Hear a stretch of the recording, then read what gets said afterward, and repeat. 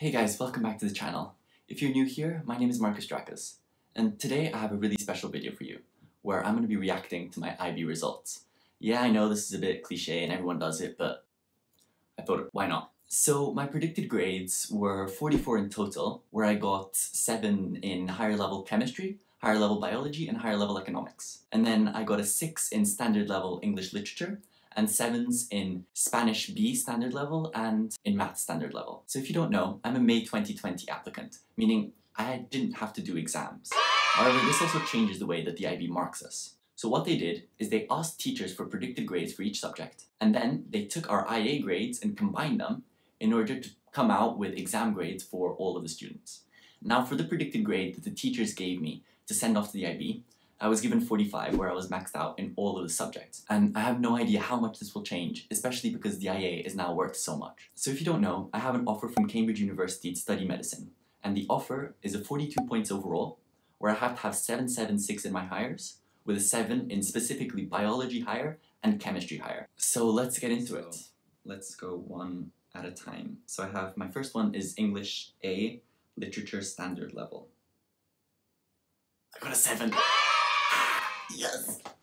I was not expecting that because my written assignment, well, I thought it was really bad. My IOC and IOP were pretty good, but yeah, my teacher gave me a 7 predicted, but I don't know.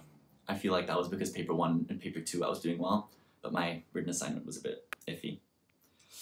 Okay, so next one is Spanish B standard level. Oh, they're saving the worst for last. Okay. Spanish 7. Spanish 7. Yes! Got a 7 in Spanish. Okay, that's good. That's good. I'm happy about that. So economics higher level. Economics, I got a 6. Ooh. I got a 6. It was probably my IAs. Because in economics, I was doing really well in class, and my IAs were sort of not as good. So yeah. Damn. I got a 5. Okay, so we have my biology EE, which I got a B. Okay. You got an A? Yeah, I know you got an A. Well done. Okay, so I really need an A in TOK. Damn, okay. So biology higher level. This is where it gets important.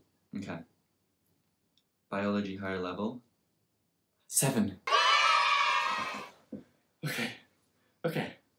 Got a 7 in biology. It's good. It's good. Okay. I really needed that 7. Okay, move on. Chemistry. This is arguably the most important.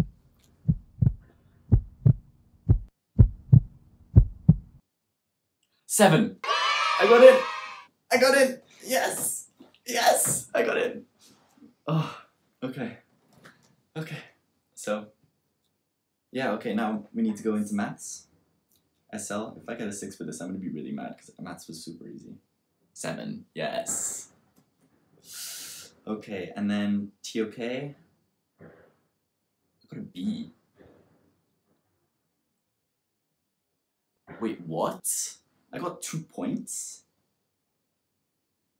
Wait, what? Ooh. So I got It wouldn't affect you. 2 points, so I got 43 points overall. Diploma awarded. That's how much you needed, no? Thank you so much for watching. If you found any value in this video, then please consider dropping a like, or even subscribing if you want to see more content from me. That's all from me, and I'll see you next time. There's no stopping it now, there's no facing the heat. Can't fight it or drive it, now I'm down on my knees.